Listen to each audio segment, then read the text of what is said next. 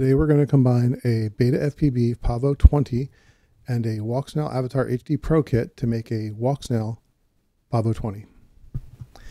The first thing to do is fit the Avatar VTX into the Pavo20 cage. The main problem here is that the cage was designed for the DJI 03 and the Walksnail VTX is just a slight bit bigger. The DJI unit is 32.5 millimeters by 30.5 millimeters, where the Avatar VTX is actually 33.7 millimeters by 33.7 millimeters by my measurement. We're going to use the Caddx Vista adapter that comes with the kit, as that happens to hit the Avatar VTX perfectly. And for right now, we're going to have that on there to hold everything still while we measure. The first thing we need to do is remove the ears that are meant for the 03 air unit, as they're just not going to fit the Avatar. So we'll just snip those right off.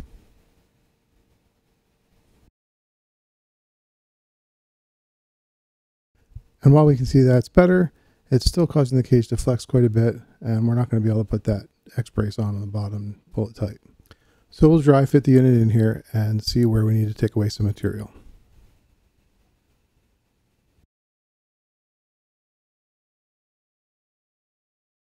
Now I tried a few different ways and tools to shave material off of this cage. Found the best bet was a good old-fashioned Dremel.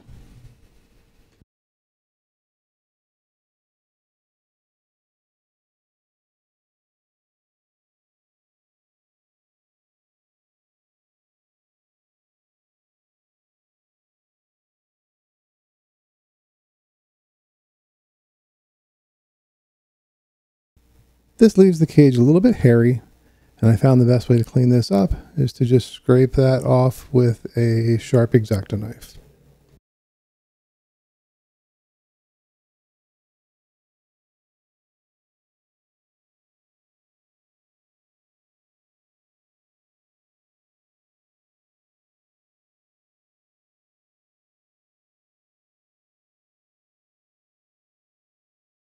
Another small alteration we need to make is this crossbar. It kind of hits where the MIPI cables comes through, and instead of cramping that cable and wrapping it around, especially since we're going to use that crossbar, let's just go ahead and cut that out and get it out of the way. That carbon fiber crossbar we're going to use is going to be more than enough to keep this all together. Now we will dry fit the VTX into the cage and make sure everything lines up.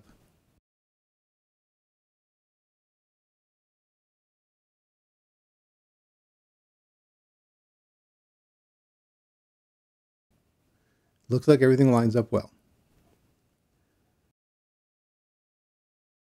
The next major concern is wiring UART and power from the flight control board to the Avatar VTX. And we would like to do this with as little alteration as possible and without soldering. The way we'll accomplish this is we'll take the existing air unit cable and we will modify it to work for the Walksnail by replacing the end with the Walksnail end and using the wires that are necessary. To do this, we'll have to look at the wiring diagrams for the BetaFPV flight control board and the Walksnail VTX. On the flight control diagram, we find that the connector is wired power, ground, TX4, RX4. The last two lines are for S-bus, and we won't be using those. So the wires we'll be working with will be red, black, yellow, and white. We'll want to wire those four leads into our Walksnail cable in the proper order.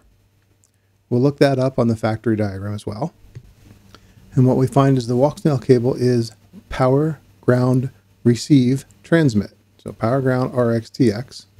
And remembering that we want to wire the UART RX to TX and TX to RX, this works really well with these two connections because we have TX RX on one and RX TX on the other. Flop them around, and so we have the cables going in the same order on both sides.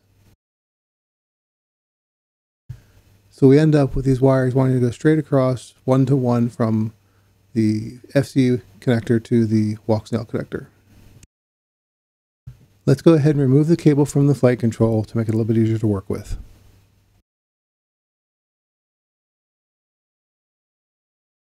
Now the plan is to remove one connector completely because we're going to replace that with the Walksnail connector.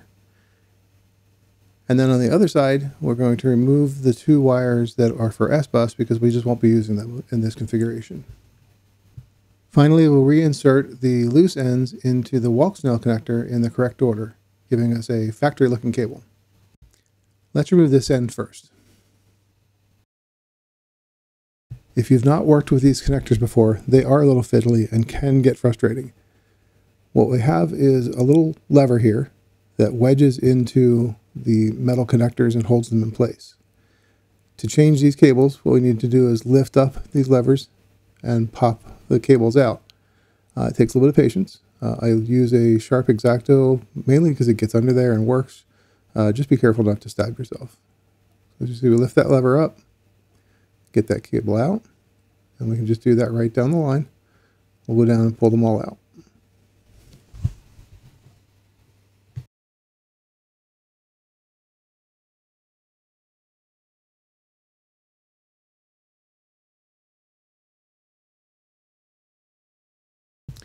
Now that we have that connector off, we're going to repeat this process with the two wires we want to take off of the other connector and remove just those two S-Bus wires, the two on the end there, the black and purple.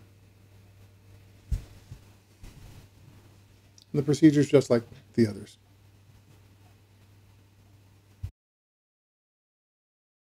And now we have a cable with the 4 leads that we need.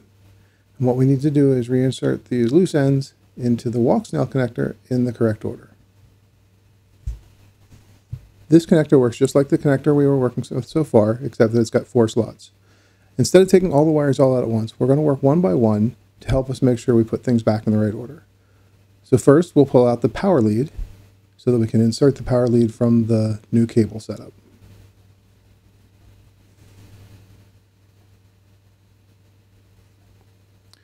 So once we have the old power lead out, we'll get our new assembly.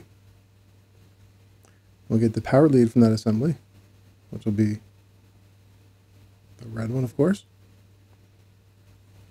And we'll just insert that where we just removed that wire. Just like before, the wires have a little nub that will catch on the lever as we slide it in the housing. So we'll slide that up until we get a little click, and we'll have the first connection.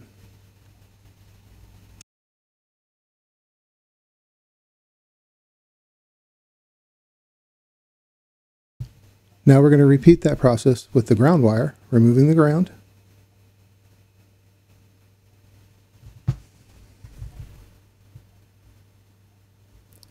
And then inserting the ground from our new harness wire.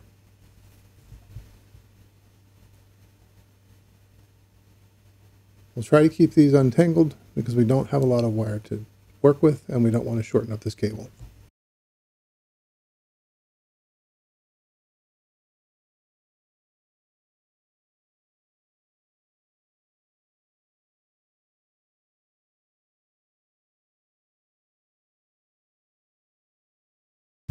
These connectors can sometimes be a little frustrating. Just be patient and work with it.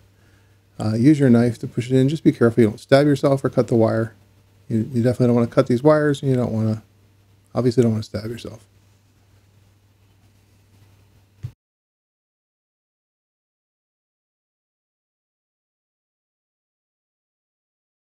Sometimes you can ease the connector in by sliding from the top with your knife. Again, just be gentle. Don't break anything. Don't cut yourself.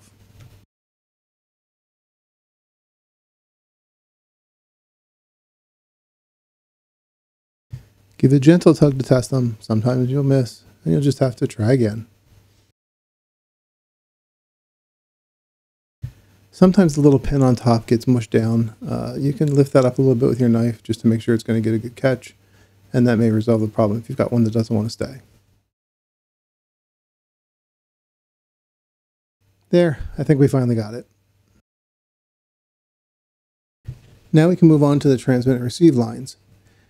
With these last two, I'm going to go ahead and pull these last two cords out as we aren't using the color coding and we know we just want them in the next 2 slots, same as they are on the other connector. So let's get these wires out. Another caution with these housings, the levers can break off pretty easy, so just be gentle with them, be careful.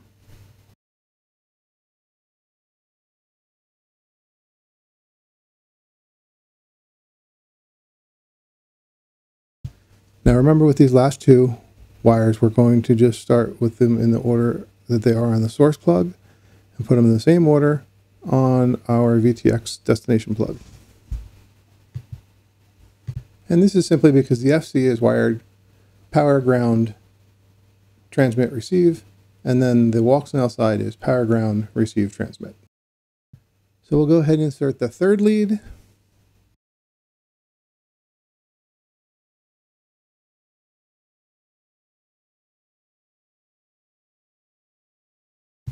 And finally, the fourth and final lead.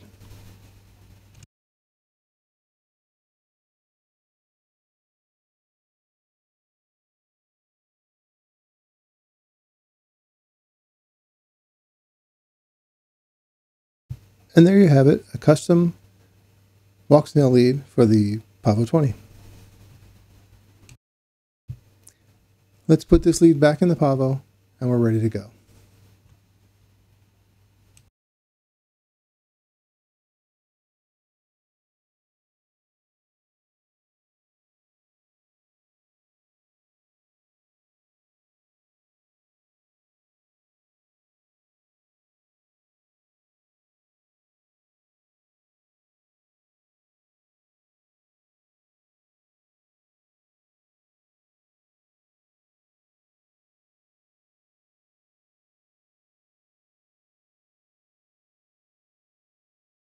And there you go. We now have a Walksnail Pavo20.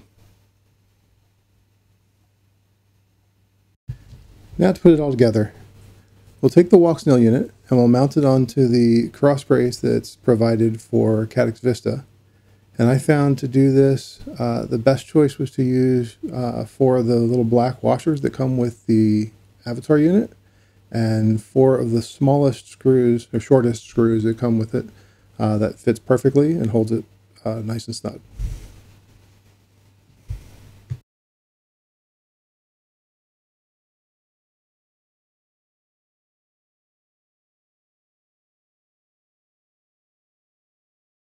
Once that's all assembled, we'll mount that assembly into the cage.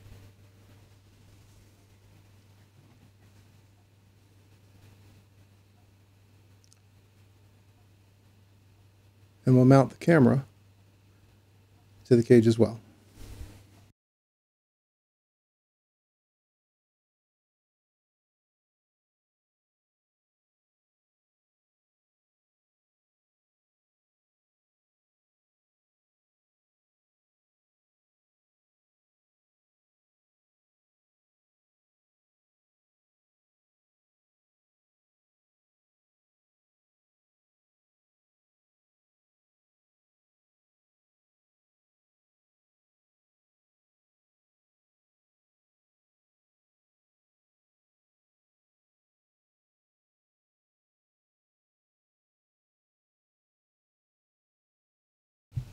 The next step is to install the rubber grommets on the main carbon fiber plate.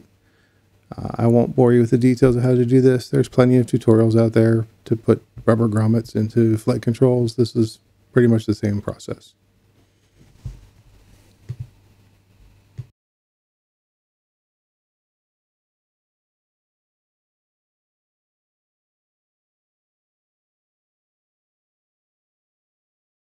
Once the grommets are all in, we'll feed in the 4 screws that will hold on the canopy.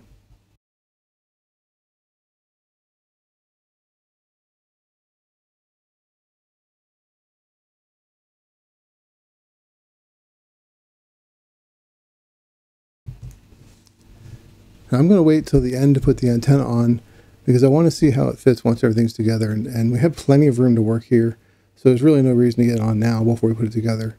It'll just be easier to wait and we can see how everything fits together, and we have plenty of room to get in there and do what we need to do.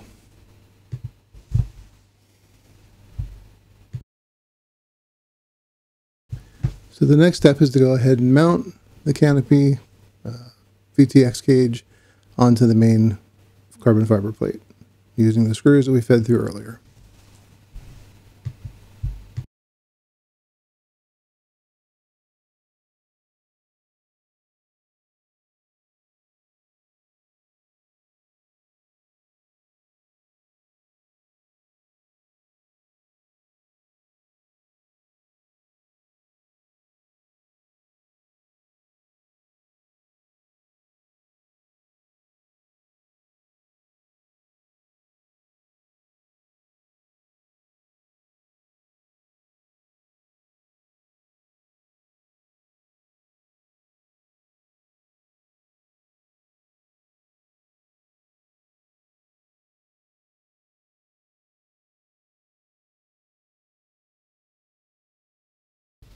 Almost there. Looking pretty good.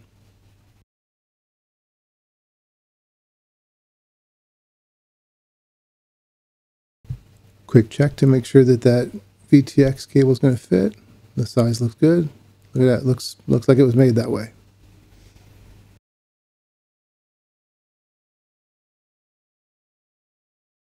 Next, we'll install the antenna. For right now, I'm going to go ahead and use the stock Walksnail antenna. The idea is I'm going to go through that slot in the top. We'll coil the lead around once or twice and get it into the VTX. So we'll just feed it through. It holds nice and tight in there. It's actually a pretty good fit. And we'll just take the lead. We'll give it a twist or two and get it up on that UFL connector.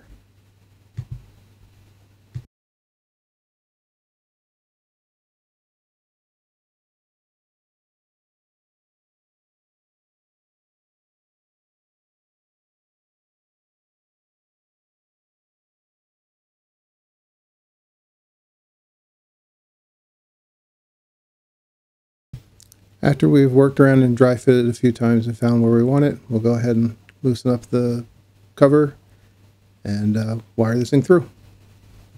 Be careful not to lose those nuts off the bottom of the VTX. I've done it more than once. It's not a fun process trying to fix that. Just take your time and be careful.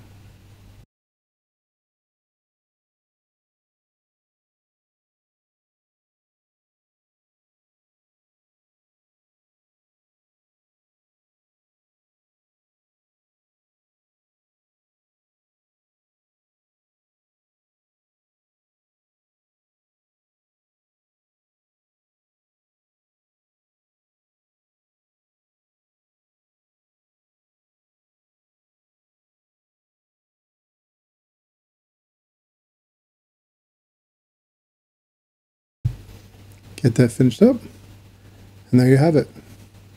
A Walksnail Pavo20. It really almost looks like it was made this way.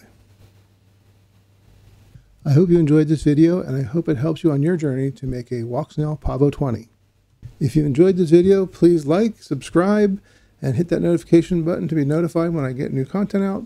And please check out some of my other videos. I'd be glad to have you around.